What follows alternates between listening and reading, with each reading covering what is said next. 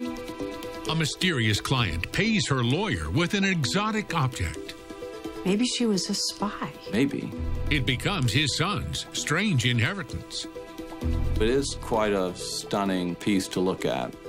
Can he decode its past and unlock a fortune? It's the equivalent for us as Americans of owning something that may have been there with George Washington. Wow. Wow is right. A small town, an ancient emperor, and a puzzle. It was a 3-week auction, and nothing happened, and nothing happened. No bids? You're thinking that, my gosh, this is terrible. Oh, it's all out the window.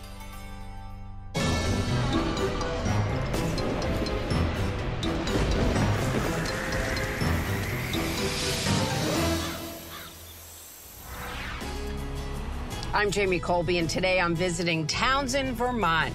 Classic Norman Rockwell America. It's the kind of place where neighbors can still leave their doors unlocked, and where a country lawyer can let clients pay him with food from their farm, or dinners at a restaurant, or gifts of some kind. In fact, that's how this strange inheritance story begins. My name is Paul Weber. My father was a lawyer in small-town Vermont who was always willing to help a client out, and that's how I ended up inheriting a really cool and really old Chinese relic, and a pretty strange story to tell. I meet Paul, a local math teacher, and his wife Sarah at their home. Come on in. Thank you so much. The residence doubles as a bed and breakfast the couple have run for almost 30 years. I couldn't help but noticing as I came in, you have a lot of exotic art. My father was always interested in Asian art, and he dabbled in painting a little bit, and so that's why we have lots of things around the house. When Paul's father, Bruce Weber, wasn't practicing his painting skills, he was practicing law in nearby Brattleboro. What kind of attorney was your dad? Well, as a small-town lawyer, you don't specialize. You do a little bit of everything. In the mid-1970s, a woman comes to Bruce in need of legal services. Whether she couldn't afford his fee or for some other reason, she offers him works of art instead of cash for his services. She had quite a collection, so I'm told, of Asian art, and my father was interested in that. And so his fee for the services was to receive these pieces of Asian art. How much was the fee? I have no idea. One of the items the mystery client gives Paul's father is this delicately carved piece of ivory. It's so intricate, I can actually make out the faces on the people. Right.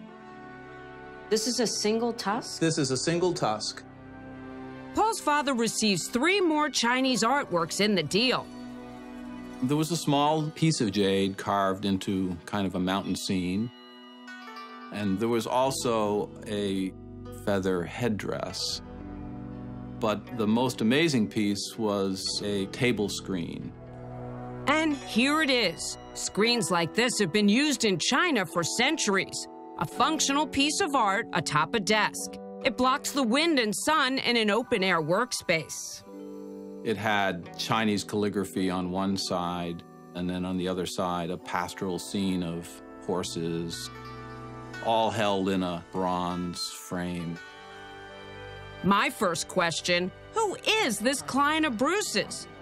And how did these exotic items end up in small-town Vermont? I really don't know anything about it. You must be curious. A little bit, but I don't know the woman, and I'm sure she's long gone now. She'd spent considerable time overseas, particularly in China. Maybe she was in the Foreign Service. Maybe she was a spy. Maybe. Were they displayed in your home growing up? Yeah. They were always conversation pieces because they're pretty unique.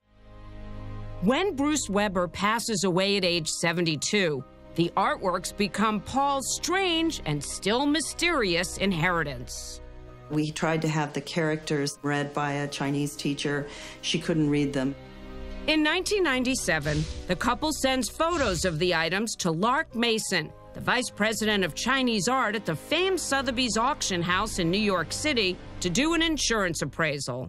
What was the Chinese art market like at that time? The Chinese art market was dominated by Western buyers who had a Western perception of what was valuable. Lark thinks those buyers will be most interested in the screen. He appraises it at $10,000 to $15,000. A lot of money. Did you sell? Oh, no. We weren't interested in selling at the time. We didn't send them down there with any other intention than just getting a up-to-date evaluation. So for the next decade, the artworks just sit in Paul and Sarah's home, helping decorate their bed and breakfast. But the couple will look at these curious relics anew when, on an overseas trip, their lives take a joyous surprise turn. We did not particularly want children, but I just told Paul, I don't think I can leave that child here. That's next. But first, our strange inheritance quiz question. The Chinese invented kites 3,000 years ago. Early ones were used for what purpose?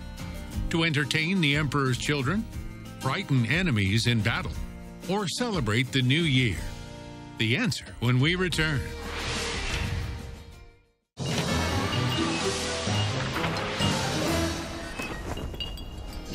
So what purpose did early kites serve in ancient China? It's B. Many were flown over enemy camps, meant to be interpreted as warnings from the gods to flee. Back in the 1970s, a small-town Vermont lawyer named Bruce Weber does some work for a client, and in lieu of cash, accepts 4 pieces of Chinese art from the mysterious woman. The artwork eventually becomes his son Paul's strange inheritance. This is a piece of history. Yeah, it is. This finely crafted table screen is appraised for $15,000, but Paul and his wife Sarah aren't about to sell. Mostly they were just pieces that reminded me of my father. Then, out of the blue, life presents Paul and Sarah with something they neither sought nor expected in a place far from their Vermont home. It's 2005. They're on a volunteer trip to a rural village in northern Tanzania. What led to your interest in Africa? Well, I'm a teacher, and I took a sabbatical originally to teach English. What was life like for the people there when you were there? It's a pretty tough life. There was no electricity at all, water by bucket. It breaks your heart. That's when a young boy named Liao steals theirs. Every single time we turned around, there was Liao. Sarah and I were walking down to watch a soccer game, and Liao somehow inserted himself in between us, and we were holding hands with Liao. And then we found out that he was sleeping outside under a tree and was literally starving to death. We did not particularly want children, but I just told Paul, I don't think I can leave that child here. A year later, Sarah and Paul are finally able to bring Liao to the U.S. and then adopt him. Why'd you feel you had to do more? Because I could do more. The couple opts for private schooling so their son can get the individualized attention he needs. But that takes some serious cash. The amount we paid for private school was nothing that we ever had in our plans. It was a ridiculous amount of money. It probably averaged out for $15,000 a year. The couple uses money Sarah had inherited after her father had passed away to fund Liao's education. But it only goes so far, and as their son reaches the end of high school with college on the horizon, Sarah and Paul find themselves running out of money and answers. What do you think that college education's going to cost you? Well, you know, it could be about 50,000 times 4. It's a lot of money to put a kid through college these days. Like millions of other American parents, Paul and Sarah start scrambling. They'll need somehow to raise more cash. Mortgage the B&B? Maybe. But what about those puzzling Chinese pieces? I thought, well, you know, if they are worth $10,000, that would be a chunk of change for college. In 2014, they tracked down Lark Mason, the man who appraised the items all those years ago. He's no longer at Sotheby's, but running his own auction house. I sent him pictures in an email, and he was very excited. Excited because Lark says a lot's changed since the 90s when he appraised the screen for 15 grand. That's appropriate to the time frame? For that time frame, yes, absolutely. China's economy has grown dramatically from the 90s up to the present days. There's a lot more people with money, with ability to buy things. Seems the swelling ranks of 21st century Chinese millionaires have shifted the market for Chinese art into overdrive. 2 weeks later, Sarah drives down from Vermont and brings the artwork to Lark's Manhattan office. He said a headdress might go for a few thousand, and then the little carved piece of jade, that might get a couple of thousand. And that might cover Leo's textbooks. But then there's the table screen. As before, Lark is most intrigued by it. The quality struck me, the workmanship, the design, all of it was just exactly what you'd want to see in an object that would be coming up for sale. And now that Paul and Sarah are serious about selling, it's time Lark zeroes in on the screen's past. Exactly when was it made? Where? By whom? For whom? The first clue, its exotic materials: gold, turquoise, coral, white jade. All that is something that not a normal person would have. So it comes together and you know it's special. Exactly.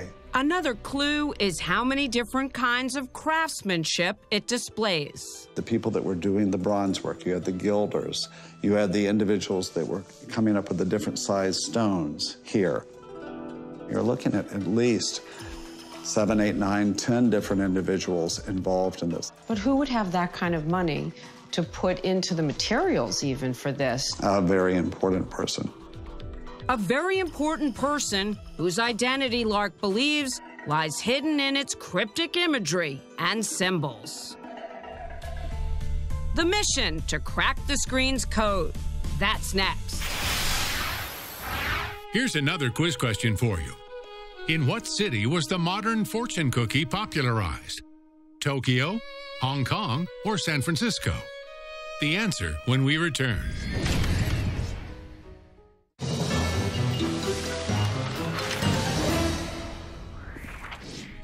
So where was the modern fortune cookie popularized? It's C. The cookies were made famous by a Japanese-American immigrant who was the landscape designer of Golden Gate Park's famed Japanese tea garden. In the fall of 2014, auctioneer Lark Mason thinks that if he can decipher the imagery and writing on this antique Chinese table screen, he can unlock the value of Paul Weber's strange inheritance.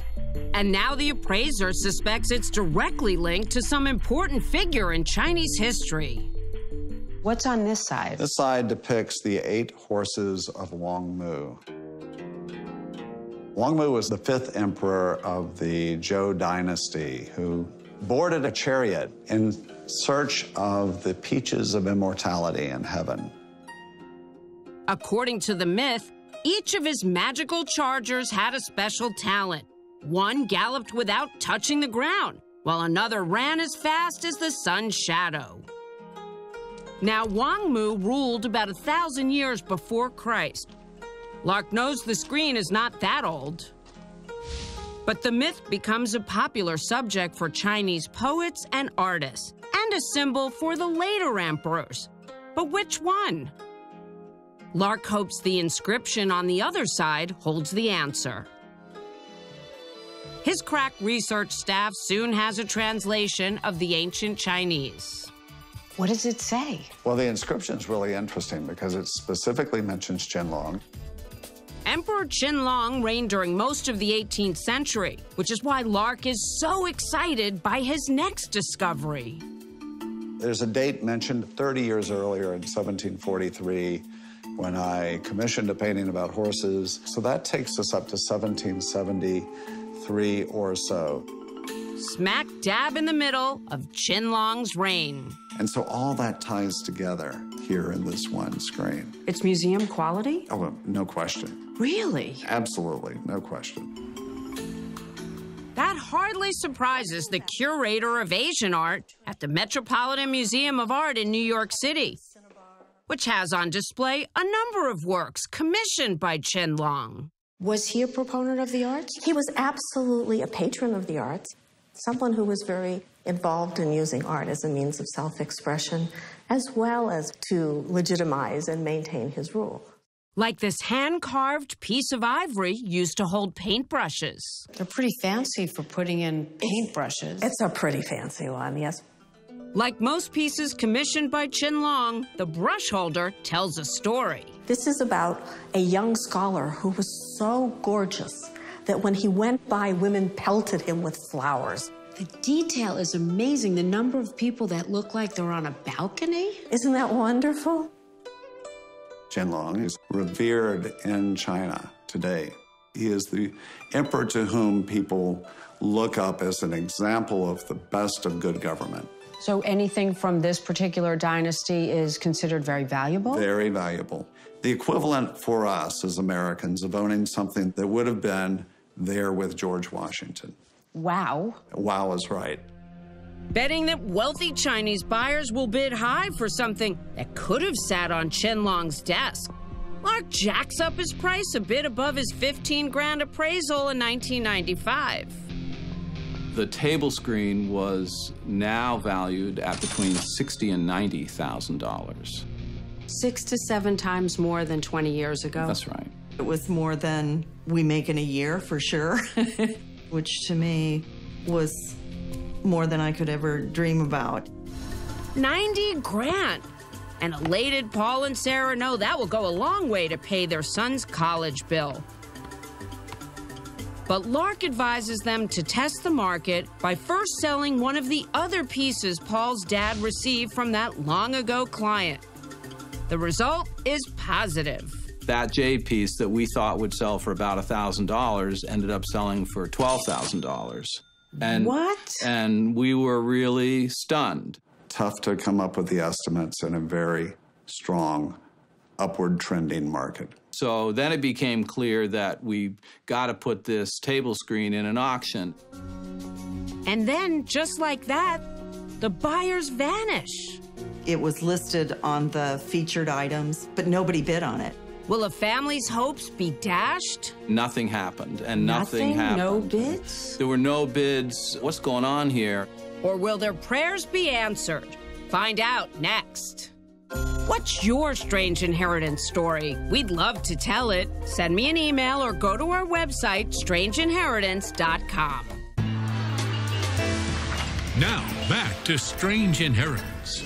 In 2015, Paul Weber is trying to sell his strange inheritance, enigmatic pieces of Chinese artwork, to help fund his son's college education. It was a question of, how are we going to come up with the money for him to go to college?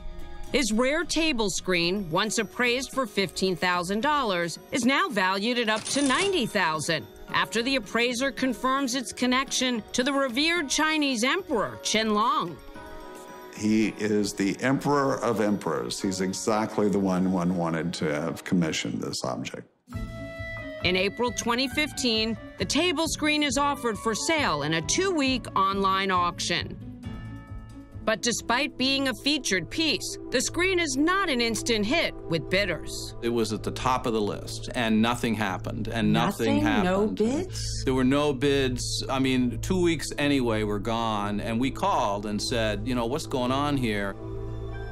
On the final day of the auction, with just 30 minutes left on the clock, there is still no action on the table screen. It looked like nobody was going to bid on it at all. They were nervous. Auctions are horribly nerve-wracking because you're thinking that, my gosh, nobody's interested in this. This is terrible. Oh, it's all out the window.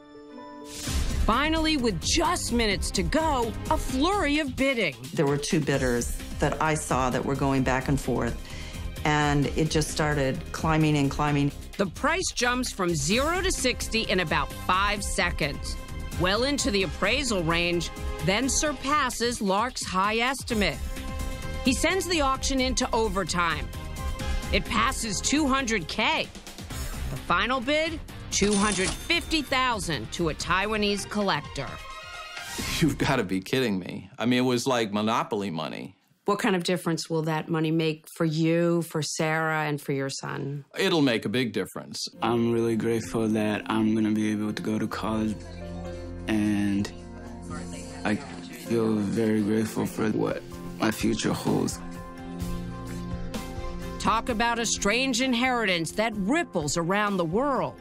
A piece of art crafted in a Chinese emperor's workshop somehow ends up in a small Vermont town 2 centuries later. It then travels all the way back to Asia, changing the life of a young man from Africa along the way. My father never knew Leo, and that's a little bit of a bittersweet thing. He would have thought there would have been nothing better to spend the money on than to give him an opportunity to extend his education. His grandson. That's right.